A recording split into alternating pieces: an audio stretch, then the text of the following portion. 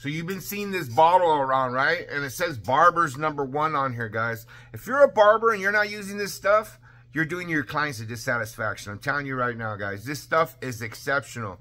I put this in a squirt bottle and have it on my station. Whenever I'm done with a haircut, I give them a spritz of this, guys. This stuff smells amazing.